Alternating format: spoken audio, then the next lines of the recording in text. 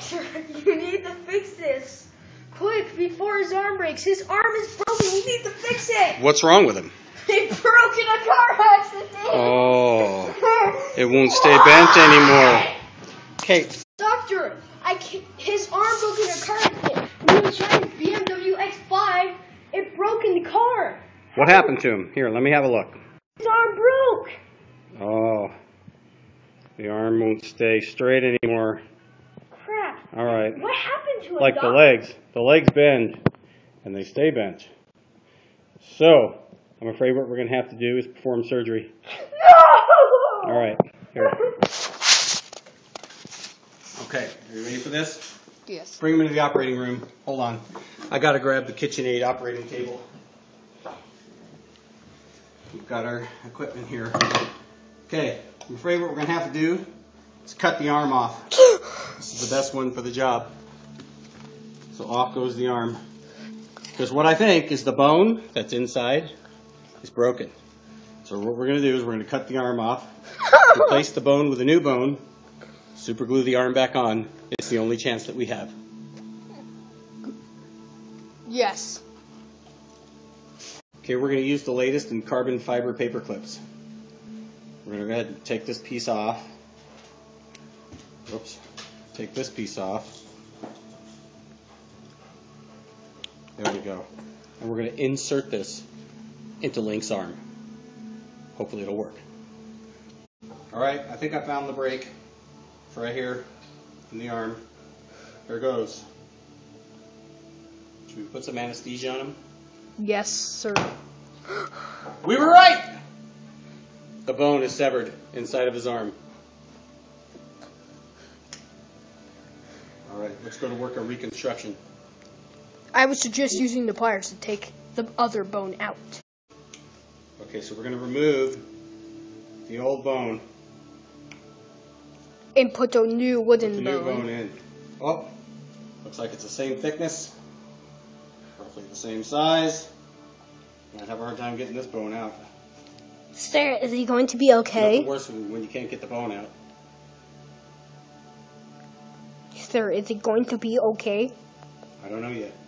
I'll let you know. Have you got it? Not yet. This is going to take a while. I'll report after about 3 hours of surgery. Alright, we've managed to get the bone out. Now, we're inserting the new bone, his new carbon fiber bone, Gross. into his arm. And it's roughly the same size as the other one, so we're almost there. Alright. Oh, that went in far enough. Okay. Doctor. Hey, pay attention. Aren't you worried about your kid here? Yeah. Alright. Well, actually, he's my dad. Now we gotta see if this will go in there. Oh, look at that! I think it's gonna be a near perfect fix. Now, we need to use the liquid bandages. We're getting ready. You might want to get a close-up of this, because this is the latest in breakthrough scientific technology, and I'm blind, so I need my glasses. Just to tell you, this was made in 2011. Thank you. All right.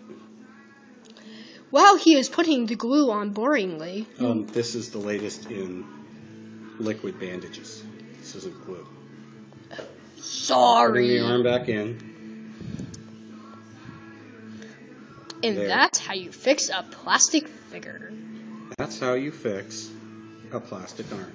We'll check back in a couple of days to see how he's recovered from physical therapy. Thanks for watching.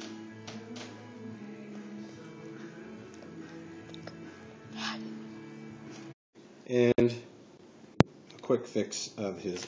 In the car accident, the shield was in the back, and while it was in the car accident, the shield totally bashed into the side of the wall and screwed it up and broke off the other, broke off the handle. So we're fixing it in Don's workshop.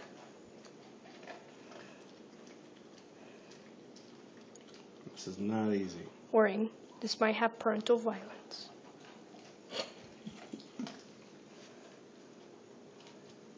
Parental watch is needed. This is for the age of 3 and over.